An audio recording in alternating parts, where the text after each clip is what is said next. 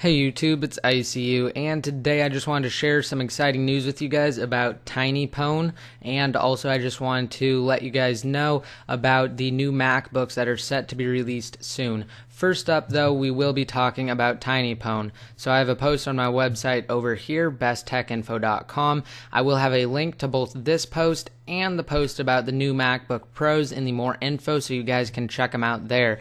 So basically the creator of TinyUmbrella, .com, actually tweeted and he said Mac/Windows/Linux IPSW customization tool will allow scriptable modification of the IPSW via a simple custom API and more. So basically he is the developer of a really popular program called TinyUmbrella that does let you actually back up your SSH files, and it can also create a sort of server that will basically trick iTunes into thinking it is Apple's server that fetches basically your SSH files, so then you can downgrade to a lower firmware. So the creator of this tool will be making a new tool called TinyPwn, and I'm not sure if you'll actually be able to run it after you create your custom firmware with something like Sn0wbreeze or PwnageTool, and then it lets you customize it even further, or if it's meant to take the place or actually compete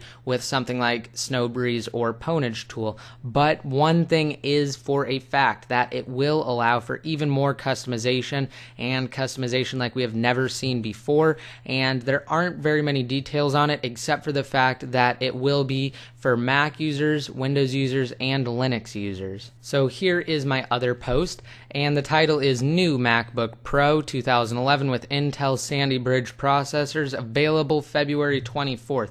So according to Mac Rumors, Apple is set to launch the new MacBook Pro line on Thursday, February 24th, and it will actually feature the new Sandy Bridge Intel processor, which is Intel's new flagship chipset. So basically, if you want to get a MacBook Pro anytime soon, I highly recommend that you hold out until the new MacBook Pros are made available and until they are released. So basically, the main point of this video though was to talk about TinyPwn and just let you guys know that there are more jailbreak tools coming out that will be better than other things that we've seen before. So I hope you guys like this video. Please let me know what you think in the comment section below.